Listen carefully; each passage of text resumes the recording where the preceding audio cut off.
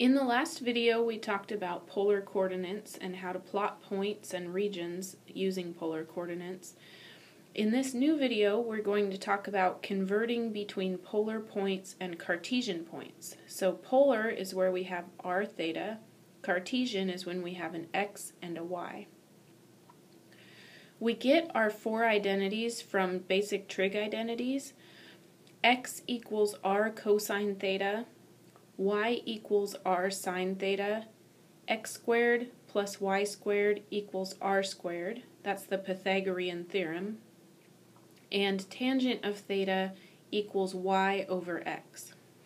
So these identities come from trig, and we're going to use them to convert between Cartesian and polar. So from polar to Cartesian, we want to find the Cartesian coordinates for the following points given in polar coordinates. And our first point that we're given is 3, negative pi over 4. So that means r is 3, theta is negative pi over 4.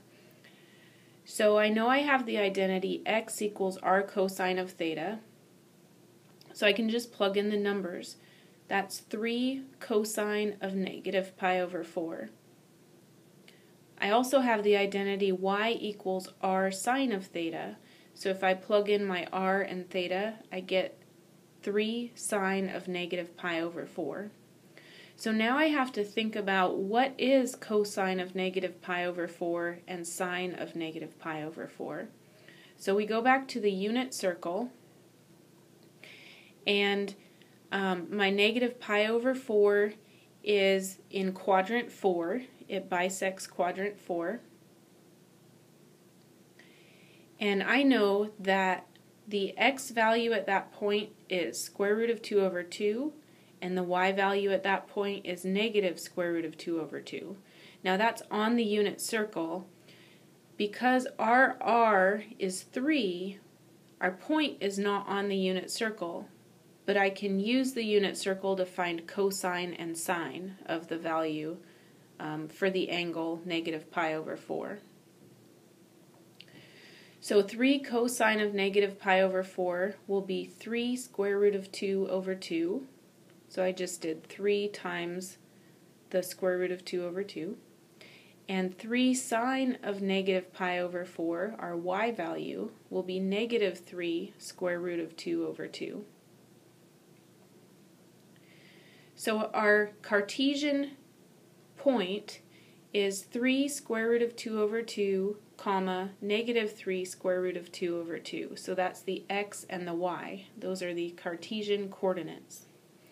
So anytime you're going from polar to Cartesian, you use those two identities, x equals r cosine theta, y equals r sine theta. Let's do one more practice with that.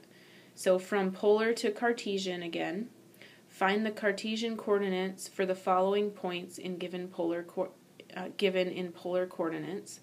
And I have the point 5, 7 pi over 6. So again, I have x equals r cosine theta, so x equals 5 cosine of 7 pi over 6. Y equals r sine of theta, so y equals 5 sine of 7 pi over 6.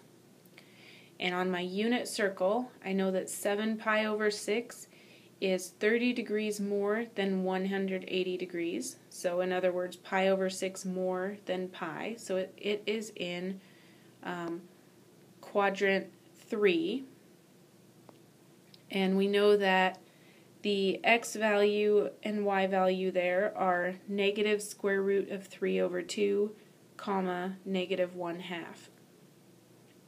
So plugging that back in, I have x equals 5 times negative square root of 3 over 2, and y equals 5 times negative 1/2.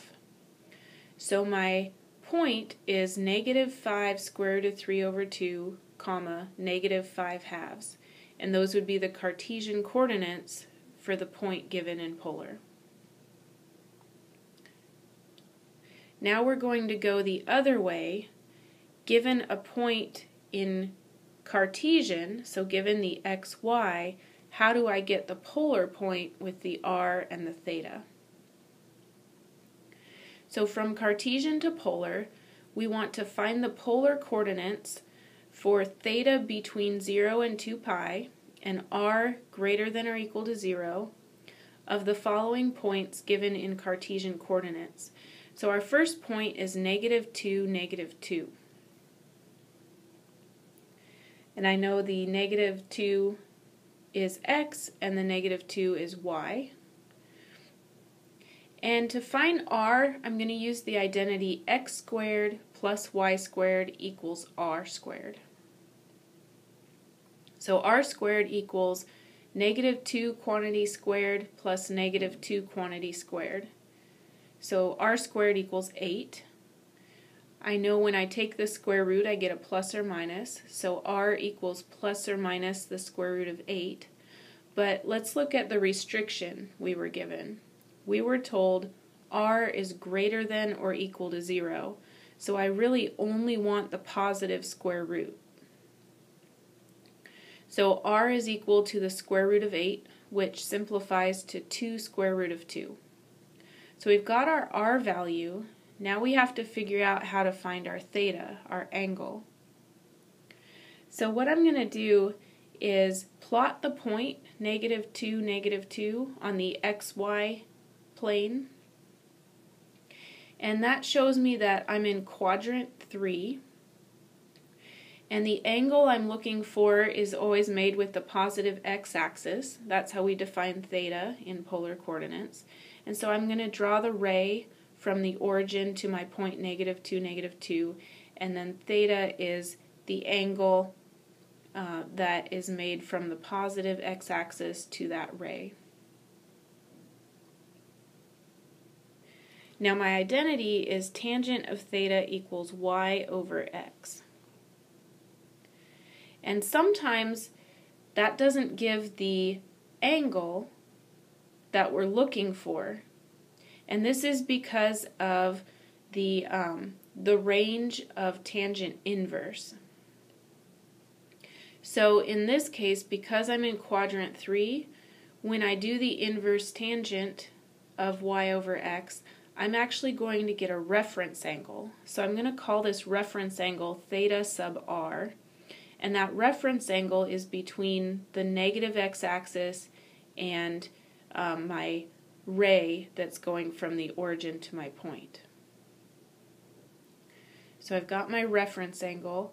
So I go ahead and do tangent of theta equals y over x. So tangent of theta equals -2 over -2, which tells me that the tangent of theta is equal to 1. Now my reference angle, theta sub r, is equal to tan inverse of 1, which is pi over 4. So because I'm in quadrant 3, I know that my reference angle is going to get added on to pi. So the negative x-axis has an angle of pi. So theta equals pi plus pi over 4, which is 5 pi over 4. So then my point in polar is going to be r comma theta, so 2 square root of 2 comma 5 pi over 4, and those would be the polar coordinates for the point. Now before we do the next problem, let's just do a little review of reference angles, because it may have been a while since you've done these in trig. So reference angles are always made with the x-axis. So you're going to have 4 categories depending on where your point is. So if your given point is in quadrant 1, then theta equals theta sub r. So the reference angle is the angle that you're looking for.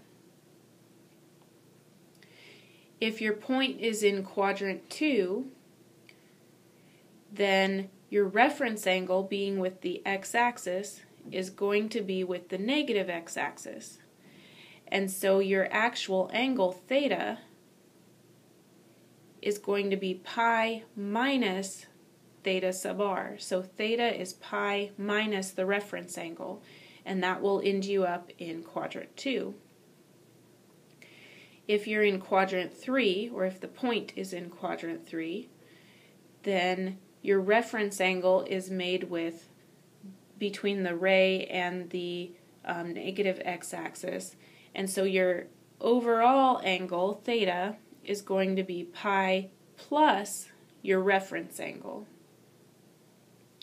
And if you're in quadrant 4, then the reference angle is made with the positive x-axis, but your ray is down in quadrant 4. And so I know that that line, the positive x-axis, can be thought of as 2 pi radians. So theta, going all the way around from the positive x-axis, is going to be 2 pi minus the reference angle. So those are your 4 possibilities when you're dealing with reference angles. So depending on which quadrant your point is in, you'll either be subtracting from pi, adding to pi, subtracting from 2 pi, or if you're in quadrant 1, you'll just get your angle when you do the inverse tangent. So it's always important to figure out where your point is, which quadrant you're in, before you actually do your tan inverse, and then you'll know whether or not you're getting a reference angle or your actual angle.